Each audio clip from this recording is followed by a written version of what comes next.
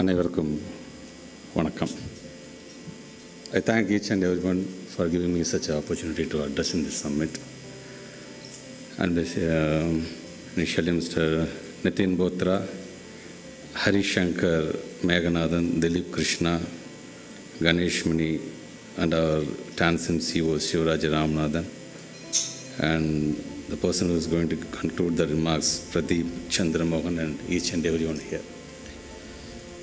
Dilip Krishna, well, he spoke about me, he spoke about my recent assembly speech and how I gave that extempore speech and all. And most of my peer ministers also asked me, like, without seeing any notes, like, you are talking a lot about the statistics and you are talking a lot about different schemes and how is it possible. For that I told them, it's my department.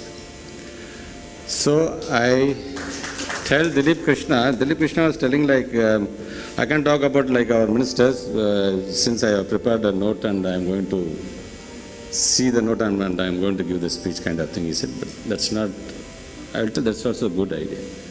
Why I am telling is, here people, they are spending their time to listen to our speech. For that we should prepare a lot while coming here. That's not wrong in that. So while they are going to listen to your speech, they should feel like they are spending a very valuable time. அது என்றைக்குமே நான் அந்த paper வச்சு படிக்கிறது வந்து நான் தவறாக நான் சொல்லவே மாட்டேன். நான் ஏன்னா எங்கள் பேச்சை கேட்க வந்திருக்கிறீங்க, அதில் ஏதாச்சும் ஒரு இன்புட் கிடைக்காதான்னு நீங்கள் நினைக்கும் போது சும்மா வந்தோம், ஏதோ பேசிட்டு போயிட்டோம், கைத்தட்டு வாங்கிட்டு போயிட்டோம், இதில் எந்த யூஸும் கிடையாது. போகும்போது அதுலேயுமே ஏதோ ஒரு இன்ஃபர்மேஷன் நம்ம எடுத்துகிட்டு போகணும் அப்படிங்கிற மாதிரி இருக்கணுங்கிறத நம்பர் ஒன் தான். தேங்க்ஸ் திலீப், நீங்கள் உங்களுடைய இந்த என்கரேஜிங் வேர்டு இன்னும் அடுத்த அசம்பிளி ஸ்பீச்சில் இன்னும் இதை நான் இன்னும் நிறையா பெர்ஃபார்ம் பண்ணணுங்கிற ஆசை தான் எனக்கு தூண்டு கொண்டு இருக்கிறது. வந்திருக்கின்ற யங் மைண்ட்ஸ் அவங்க எல்லாத்துக்கும் என்னுடைய வாழ்த்துக்களை சொல்ல நான் கடமைப்பட்டிருக்கின்றேன். நம்முடைய நாடு இன்றைக்கு முதலீட்டாளர்களின் முதல் முகவரி தமிழ்நாடு அப்படிங்கிற ஒரு பெயரை நாம் எடுத்திருக்கணும். நம்ம எல்லாத்துக்கும் காரணம் நம்முடைய ஹானரபிள் சீஃப் மினிஸ்டர் தான். அவர் எல்லா கிரெடிட்டும் அவருக்கு தான் போகும். ஏன்னா அவர் டெப்டி சிஎம்மாக இருக்கும் பொழுது இந்த இண்டஸ்ட்ரி போர்ட்ஃபோலியோ அவர் தான் கையாண்டார். ஸோ அவருக்கு தெரியும் what to two and what not to two அப்படிங்கிறது அவருக்கு தெரியும்.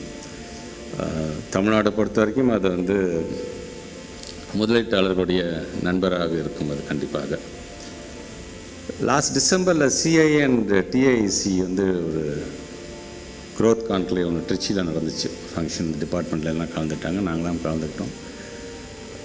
அங்கே கலந்து கொண்ட அனைத்து அந்த முதலீட்டாளர்கள்ட்டும் நாங்கள் பேசும்பொழுது எங்களுக்கு இருக்கின்ற அந்த கொஞ்சம் அறிவு ஏதாச்சும் எங்களுடைய மாவட்டத்திற்கு, ஏன் எங்களோட தொகுதிக்கு நீங்கள் இன்வெஸ்ட்மெண்ட் பண்ண வரலாமே அப்படின்னு கேட்கும்பொழுது we spoke lot about our geographical region பற்றி சொன்னோம். இது எந்த அளவுக்கு ஒரு முதலீட்டாளருக்கு வந்து ஒரு முக்கியம் வாய்ந்ததாக இருக்கும். வி ஹேவ் வாட்டர் ஃபெசிலிட்டி, ஏன்னா காவேரி பெட்டு பக்கத்தில் இருக்கும். வி ஹேவ் லேண்ட் அவைலபிலிட்டி நிறையா இருக்குது, நீங்கள் வர வேண்டும் என்றெல்லாம் நாங்கள் பேசினோம். ஒரு டிஸ்ட்ரிக்டில் ஒரு கான்ஸ்டியூன்சியில் நாங்கள் இதை பற்றி பேசும்போது ஒட்டுமொத்த தமிழ்நாடே இன்றைக்கி அது போன்று காத்து கொண்டிருக்கின்றதாக தான் நான் நம்புவேன். ஆக அந்த அளவுக்கு இன்றைக்கு இந்த OES உங்களுடைய இந்த சம்மிட் வெற்றி பெற வேண்டும் என்கின்ற இந்த வாழ்த்துக்களை நான் சொல்கிறேன். குறிப்பாக 2020 2 years பிஃபோர் பார்த்திங்கன்னா நம்மளுடைய யூனியன் கவர்மெண்ட் ஒரு சர்வே கொடுத்தாங்க. அதில் வந்து ஆல்மோஸ்ட் பார்த்திங்கன்னா தமிழ்நாடு வந்து ஒரு 14th பிளேஸில் இருந்திருக்கு. முதலீட்டாளருக்கு நீங்கள் முதலீடு செய்ய வேண்டும் என்று சொன்னால் இந்தியாவில் 14வது மாநிலமாக தமிழ்நாடு இருந்ததுன்னு சொன்னாங்க. அன்றைக்கி வந்து ரொம்ப பேண்டமிக் சிச்சுவேஷனாக இருந்தது. ஆனால் அதையெல்லாம் கடந்து இன்றைக்கு வந்து முதலீட்டாளர்களின் முதல் முகவரி அப்படிங்கிற ஒரு பெயரை நாம் இந்த 10 மாதத்தில் நாம் எடுத்திருக்கோம் என்று சொன்னால் பிகாஸ் ஆஃப் த டிபார்ட்மெண்ட் நம்முடைய அண்ணன் தங்கம் தென்னரசனுடைய கான்ட்ரிபியூஷன் அதில் நிறையாவே இருக்கின்றது. இந்த நேரத்தில் அவருக்கும் என்னுடைய வாழ்த்துக்களை சொல்ல நான் கடமைப்பட்டிருக்கின்றேன். எங்களை பொறுத்த வரைக்கும் நம்முடைய யங் ஆண்டர்பிரினர்ஷிப் இவங்களை வந்து ஒரு ரெட் கார்பெட் போட்டு வரவேற்கின்ற ஒரு ஸ்டேட்டாகத்தான் நான் வந்து தமிழ்நாடை பார்ப்பேன். சொல்வதற்கு காரணம், தங்கம் தென்னரசன் அவருடைய கிராண்ட் ரிக்வெஸ்ட் மானியத்தில் பேசும்பொழுது சொன்னார், இது தொழில்துறை என்று சொல்வதை காட்டிலும் தொழில் முதலீட்டாளர்களை ஊக்குவிக்கின்ற மற்றும் வர்த்தகத்துறை என்று பெயர் மாற்றப்படும் என்று சொல்லியிருக்கின்றார்.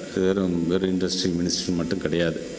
ஸோ உங்களை எந்த அளவுக்கு என்கரேஜ் பண்ணும்போது நாங்கள் வந்து போர்ட்ஃபோலியோ நேமையே இன்றைக்கி நாங்கள் வந்து மாற்றுறோம் அப்படின்னு சொன்னால் எந்த அளவுக்கு ஃபோக்கஸ்டாக இந்த கவர்மெண்ட் இருக்குது என்பதை நீங்கள் ஒவ்வொருவரும் உணர வேண்டும் என்பதற்காக சொல்கிறோம். தேர்தலுக்கு எலெக்ஷனுக்கு முன்பு நாங்கள் எங்கள் மேனிஃபெஸ்டோவில் சொன்னோம், எங்களுடைய கவர்மெண்ட் அமைஞ்சிச்சு அப்படின்னு சொன்னால் நாங்கள் சிங்கிள் விண்டோ சிஸ்டம் கொண்டு வரோம்னு சொன்னோம்.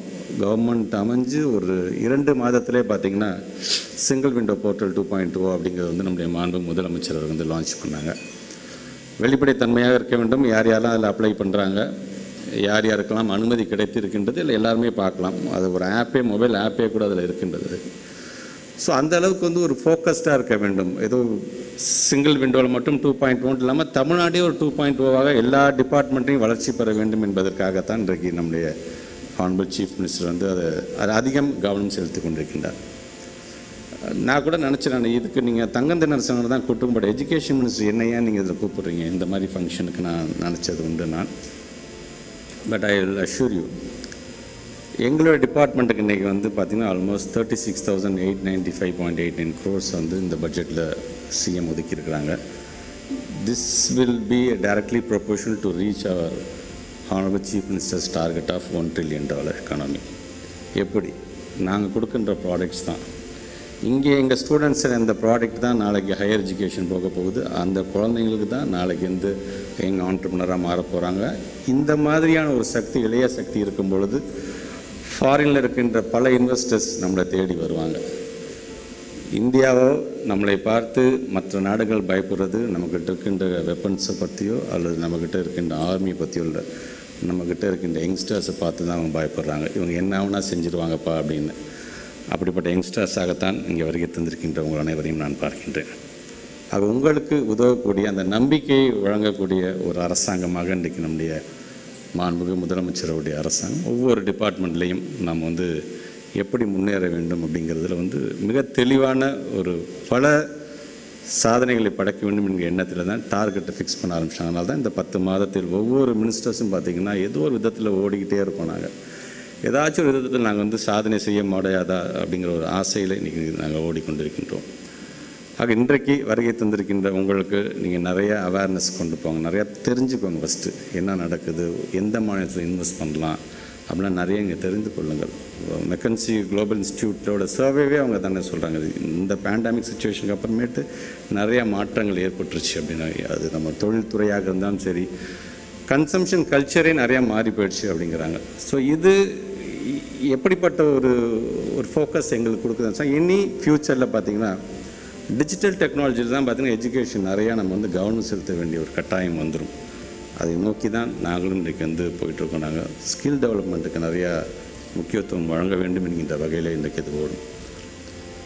அதிகம் நீங்கள் தெரிந்து அவேர்னஸ் உங்களுக்கு எதில் இருக்கணுமா, இன்டெலெக்சுவல் ப்ராப்பர்ட்டி, அது ரொம்ப ரொம்ப நீங்கள் தெரிந்து கொள்ள வேண்டும். காப்பிரைட்ஸ்னால் என்ன, பேட்டன்ட்னா என்ன, ட்ரேட்மார்க்னால் என்ன, இதெல்லாம் நீங்களாம் நிறையா தெரிஞ்சுக்கணும். நான் வந்து இப்போ பாலிட்டிக்ஸ் நான் வரத்துக்கு முன்னாடி பார்த்திங்கன்னா ஒரு ஸ்டீல் கம்பெனியில் எக்ஸிக்யூட்டிவ் டைரக்டராக இருந்தால் எனக்கு இல்லை 1500 பேர் அப்போ வேலை பார்த்தார்கள். அப்போ தெரியும் எப்படி எந்தெந்த ஆஃபீஸ் எதுக்கு போய் எந்தெந்த ஆஃபீஸ் கதவை தட்டணும் அப்படின்லாம் கற்றுக்கிட்டது தான். அன்றைக்கு உங்களை போல் நாங்களும் இன்றைக்கி 45 வயசு ஆகிடுச்சு, பட் 30-32 வயசில் நாங்களும் அது கூட கற்றுக்கிட்டு வந்தவங்க தான். நிறையா தவறுகள் நடக்கும், தப்பு கிடையாது, நிறையா கற்றுக்கலாம் நம்ம. அதற்கான ஒரு மாநிலமாகத்தான் நம்முடைய தமிழ்நாடு இருந்து கொண்டிருக்கின்றது. ஆக இந்த இன்டெலெக்சுவல் ப்ராப்பர்ட்டியை நிறையா நீங்கள் தெரிஞ்சுக்கோங்க. காப்பிரைட்ஸ் நம்ம பண்ணுற ப்ராடக்ட்ஸ்க்கு ஃபாரினர்ஸ் நிறையா பேர் காப்பிரைட்ஸ் வாங்கிட்டு போயிட்டாங்க. அது ரொம்ப நாள் நிற்கலைன்னு சொன்னாலும் நாம் செய்கின்ற பொருளுக்கு அந்த காப்பிரைட்ஸ், ஏன்னா எங்களுடைய ஸ்கூல் ஸ்டூடெண்ட்ஸ் பார்த்திங்கன்னா நிறைய பேர் இன்னோவேட்டிவாக ஈகோ ஃப்ரெண்ட்லியெல்லாம் நிறையா விஷயங்கள் கண்டுபிடிக்கிறாங்க.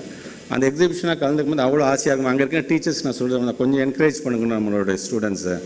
அவங்களுக்கு இந்த காப்பிரைட்ஸ் காப்புரிமை வாங்குறதெல்லாம் எப்படி கொஞ்சம் சொல்லிக் கொடுங்க, அது எப்படி அப்ளை பண்ணால் இப்போ இந்த வயசுலேயே அவங்களுக்கு சொல்லிக் கொடுங்கலாம் நாங்கள் சொல்கிறோம். நாங்கள் அப்படி இருக்கும்போது நீங்கள் அதில் கொஞ்சம் அதிகம் கவனம் செலுத்துங்க. ஏன்னா எங்களுடைய ஸ்டூடெண்ட்ஸ் ஏதாச்சும் ஒரு நிறையா சின்னதாக கண்டுபிடிப்பாங்க, சிலது சைல்டிஷாக கூட இருக்கும். பட் ஏதாச்சும் ஒன்று நமக்கு வந்து கிளிக் ஆகிடுச்சு அப்படின்னா நம்மளுடைய ஸ்டேட்லேயே அதற்கான ஒரு பெரிய ப்ரொடக்ஷன் யூனிட்டை போட்டு அதனால் நம்ம நிறைய பேருக்கு வேலை கொடுக்க முடியும். ஆக அந்த நிலைமையில் தான் இன்றைக்கு அதை நோக்கி தான் நாங்களும் இன்றைக்கு ஓடிக்கொண்டிருக்கின்றோம். 2001 தோஹாவில் வந்து நம்முடைய அன்றைக்கு இருந்த தொழில்துறை அமைச்சர், மத்திய தொழில்துறை அமைச்சர் ஐயா முரசொலி மாறனவர்கள் அதிகம் இந்த இன்டெலெக்சுவல் ப்ராப்பர்ட்டி இப்போ இந்த சப்ஜெக்டை பேசியிருக்கிறாங்க. அதனால் தான் நம்முடைய சென்னையில் பார்த்திங்கன்னா அந்த இன்டெலெக்சுவல் ப்ராப்பர்ட்டி அப்பலேட் போர்டுங்கிறதே ஒன்று வந்திருக்கு. எல்லாத்துலேயுமே பார்த்திங்கன்னா நம்ம வந்து முன்னோடியாக இருந்துகிட்ருக்கோம். நிறைய பேர் தெரிய மாட்டேங்கிறது. நம்மளால் அந்த மார்க்கெட்டிங் பண்ண முடியல, பிராண்டிங் பண்ண முடியல, இவ்வளோ செஞ்சுருக்கோம் அப்படிங்கிறத. ஸோ அதில் அந்த அவேர்னஸை நீங்கள் அதிகமாக நீங்கள் வந்து தெரிந்து கொள்ள வேண்டியது உங்களுடைய கடமையாக நான் பார்க்கின்றேன். ஃப்யூச்சர் இண்டஸ்ட்ரி நம்முடைய சார் பேசினாங்க, சிவராஜேந்திர ராமநாத் சார் கூட பேசினாங்க. ஃப்யூச்சர் இண்டஸ்ட்ரி 4.0 ஆல்மோஸ்ட் நம்முடைய சிஎம் வந்து I think more then 2200 crores அதில் ஒதுக்கியிருக்கிறார்கள். கிட்டத்தட்ட 71 தொழில் பயிற்சி மையங்களை வந்து நாங்கள் தொழில்நுட்ப மையங்களாக மாற்றியிருக்கிறோம் இந்த இதில். ஸோ இது இன்றைக்கு காலகட்டத்துக்கு தேவையானதாக இருக்கின்றது.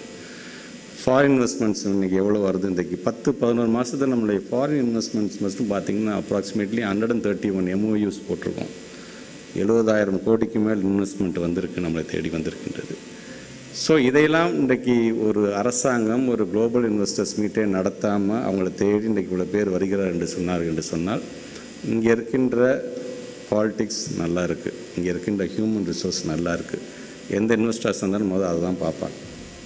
ஸோ அதை நோக்கி இன்றைக்கு நம்முடைய தமிழ்நாடு வந்து முன்னேறி கொண்டு, ஏன் இன்றைக்கி ஒட்டுமொத்தமாக நீங்கள் FDIயை பார்த்தீங்கனாலே ஹோல்ஸ் இந்தியாவிலே நம்மளுடைய கான்ட்ரிபியூஷன் இன்றைக்கி வந்து 4%லேருந்து 1% கூட 5% மாறி ஏறி இருக்குது அப்படின்னு சொன்னால் இது நம்மளுடைய ஸ்டேட் மேலே இருக்கின்ற மற்ற முதலீட்டாளர்கள் வைத்திருக்கின்ற அது ஒரு நம்பிக்கையாகத்தான் அதை நான் பார்க்கின்றேன். அதனால் நீங்கள் ஃபஸ்ட் டைம் ஆண்டர்ப்ரனராக இருக்கின்ற உங்களுக்கு நிறையா வந்து என்கரேஜ் பண்ணணும்னு நம்மளுடைய ஆசை மாண்பு முதலமைச்சர் இருக்குது. அதான் எங்களுடைய சிஓ சார் கூட பேசினாங்க. ரிஸ்க் எடுக்க வேண்டாம், ரொம்ப கால்குலேட்டிவாக பண்ணுங்கள் ஒவ்வொரு பிஸ்னஸுமே. அந்த ரிஸ்க் அப்படேட் அப்படிங்கிற ரிஸ்க் அப்படேட் வந்து 3 தலைமுறை 4 தலைமுறையாக யார் பிஸ்னஸ் பண்ணுறாங்களோ அவங்க அதை எடுக்கலாம். அதை இப்படி தான் கல்வியாளர்களுடைய பொருளாதார நிபுணர்களே சொல்கிறார்கள். நீங்கள் எடுத்து வைக்கின்ற ஒவ்வொரு அடியும் கொஞ்சம் அளந்து எடுத்து வையுங்கள். உங்களை எல்லா விதத்திலும் காப்பதற்காக இந்த அரசாங்கம் இருக்கின்றது. ஏற்கனவே நான் சொன்னது மாதிரி தான் உங்களுக்கான அந்த ரெட் கார்பெட்டை இன்றைக்கு நம்முடைய மாண்பு முதலமைச்சர் உங்களுக்காகவே அதை விரிக்க காத்து கொண்டிருக்கின்றார். உங்கள் அனைவரையும் நம்முடைய தமிழ்நாடு ஸ்டேட் கவர்மெண்ட்டில் இருக்கின்ற அனைத்து அதிகாரிகள் சார்பாக உங்களை வருக வருக என்று வரவேற்று இந்த சம்மிட் வெற்றி அடைவதற்கு என்னுடைய வாழ்த்துக்களையும் தெரிவித்து இந்த அளவில் நிறைவு செய்கிறேன். நன்றி, வணக்கம்.